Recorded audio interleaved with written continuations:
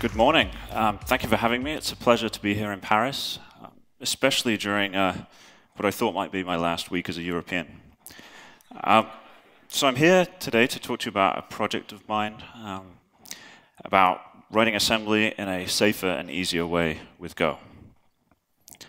Let's begin with what is assembly language. Go provides the ability to provide an implementation of a function in assembly. It's a general term for a low-level language which gives you the ability to program a particular architecture at an instruction-by-instruction level. So when I think of how modern software and hardware works, I end up thinking of this expression, it's turtles all the way down. This idea that the world is actually supported by a stack of turtles. And if you're at the assembly level, you're probably somewhere near the bottom of this stack. So just because you can write Go functions in assembly, should you? Let's just start with no. Channel your inner Rob Pike and think of some Go proverbs that he didn't say, but he might have. First off, assembly is not Go. It's not cross-platform.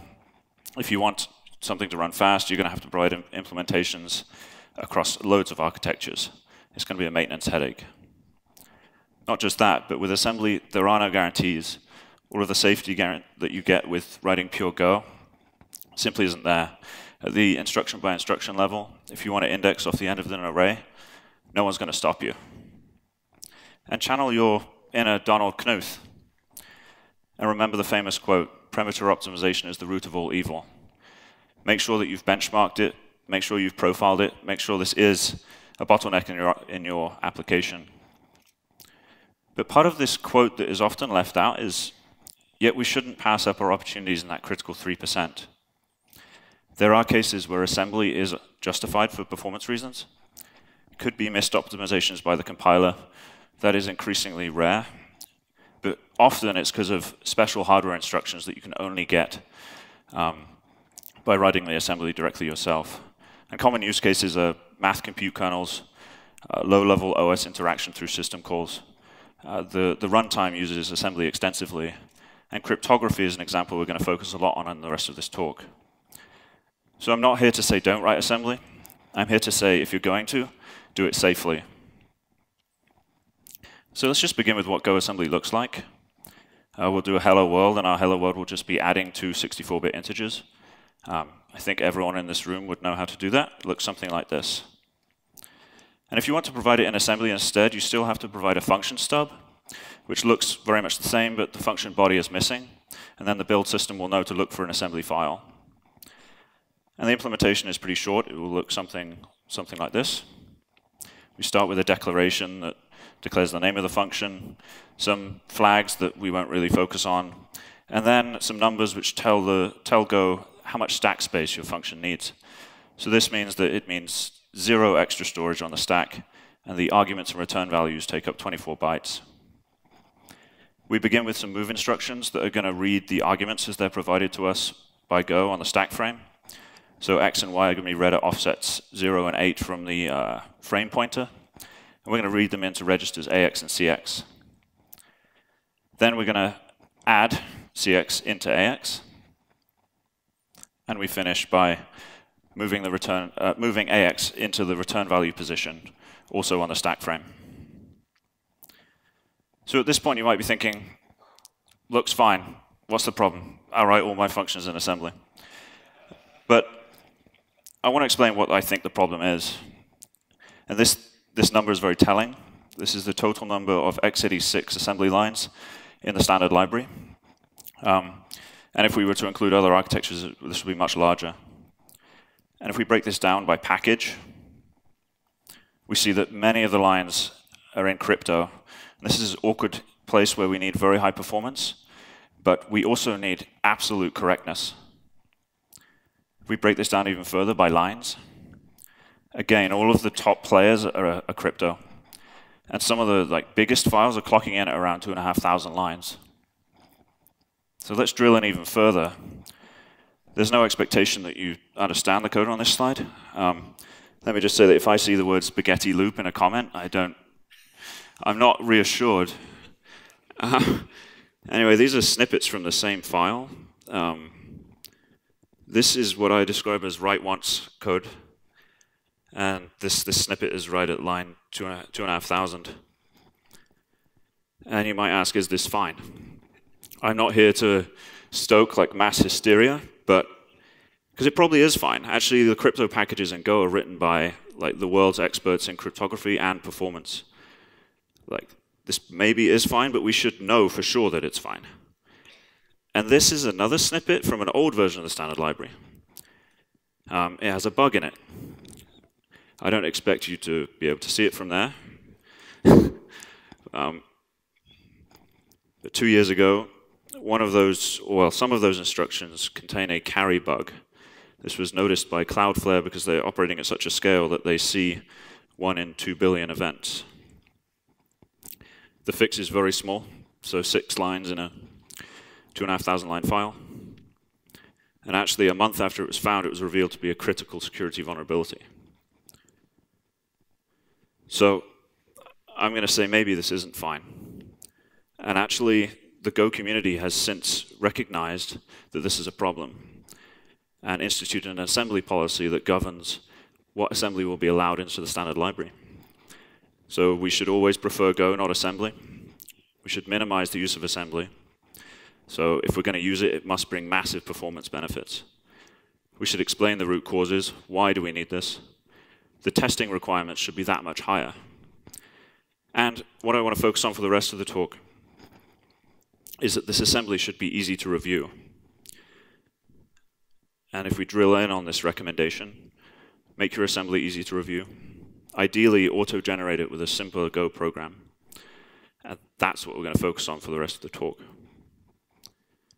Code generation is actually a technique that's used in many other languages and ecosystems to solve this kind of complexity. And I'm going to make this somewhat obvious statement that there's a reason people use compilers. Compilers provide us with register allocators, instruction scheduling. They give us loops and conditionals. They give us functions that we can use to structure our code in sensible ways.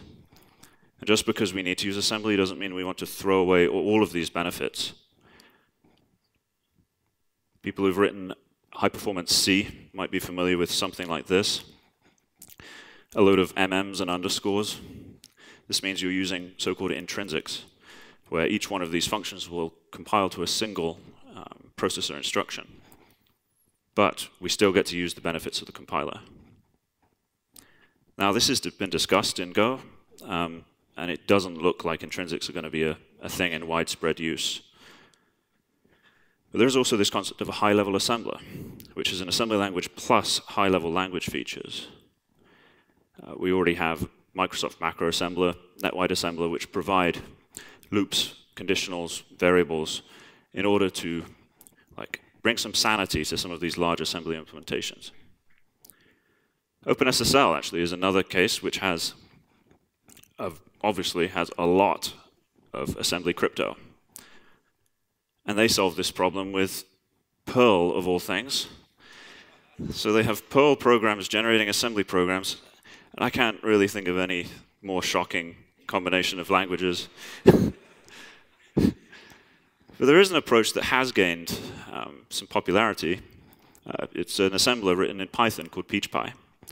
And it even has support for Go assembly. So you might see it in some hash function implementations. But what about Go? I don't know about you, but I really don't like using Python in my Go projects.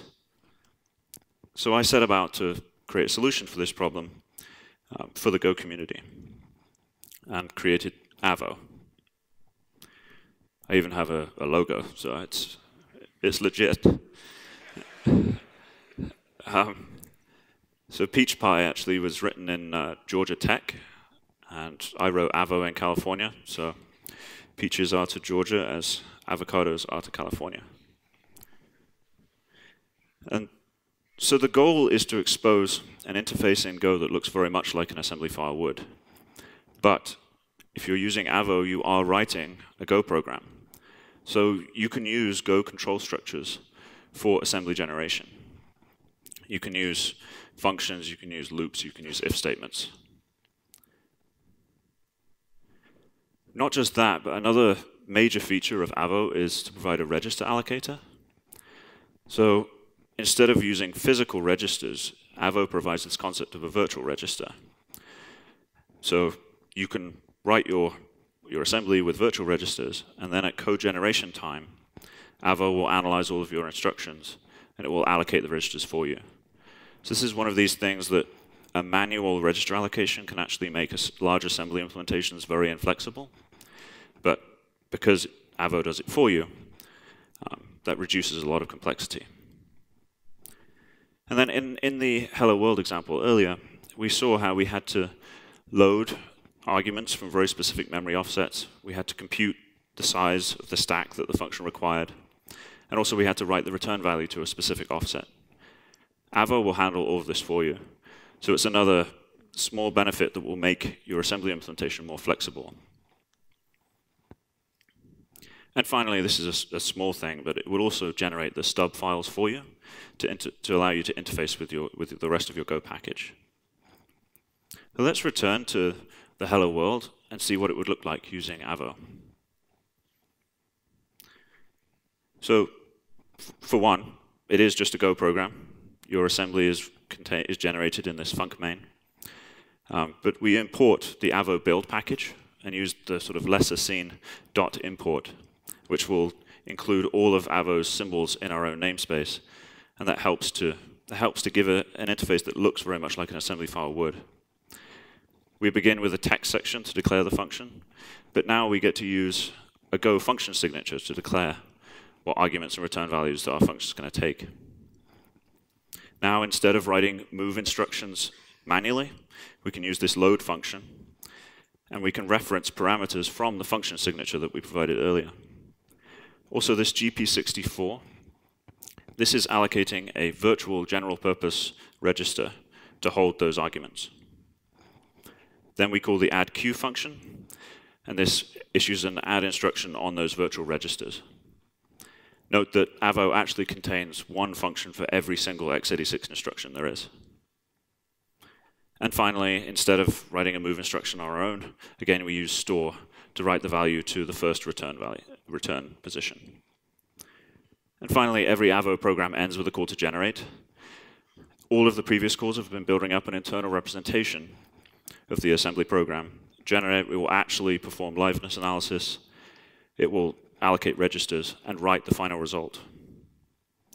And because it's a Go program, we actually produce the result just by Go running it, telling it where to put the assembly and the stubs. And the result looks very similar to what we had before. But note that this time, it computed the stack sizes for us. Note that it also computed the offsets into the stack frame for us. And it allocated registers for us. We didn't have to choose to put those values in AX and CX. And also, it generated us a stub file so that we can call our add function from the rest of our Go package. And just to drive this point home, we can adjust this to change it so that we just add X to itself 5 times, say. It's very simple, but we can just put it in a loop and generate 4 addQ instructions. Look, there's 4 of them. So just to really demonstrate what I see as the benefit of this package, I'd like to show you what an implementation of SHA-1 looks like. SHA-1 is a very well-known cryptographic hash function, and it has a lot of structure to it. It has 80 rounds, and within those 80 rounds, the constants and bitwise functions that are used vary. Every round updates the message according to some rule, and updates the state according to some rule. This involves a lot of adding and bitwise operations. Now, the standard library includes a completely on-rolled implementation, and Avo can be used to do this in a sane way. So here's one of the subroutines that is used in SHA-1. It's known as a majority vote, and we can implement this in Avo with just a Go function that takes 3 virtual registers and returns another one that will contain the majority vote after executing those instructions. Likewise, another bitwise function that's used in SHA-1 is XOR, and we can write this as a subroutine in our Avo code generator. Also, we can make use of arrays of registers, because again, this is just a Go program. We can loop over them to do things like loading the initial hash value and initializing the state registers, for example. Then, when it comes to executing the round functions, we can just make use of a Go loop. We loop over it once for all the 80 rounds. And these instructions here will actually perform a state update on the registers that we're maintaining. So what I like about this is that actually when you're looking at the full Avo code generator, you're looking at something that has a very similar structure to the specification of SHA-1. And finally, we can use conditionals. This would also be inside the round update, where for the early rounds, the first 16, we read the message from memory. And for later rounds, we simply perform a sequence of instructions to do the message update. And what this does is it reduces this implementation from what would be 1,500 lines of unrolled assembly to just over 100 lines in Avo. And these are lines that you can see the structure in.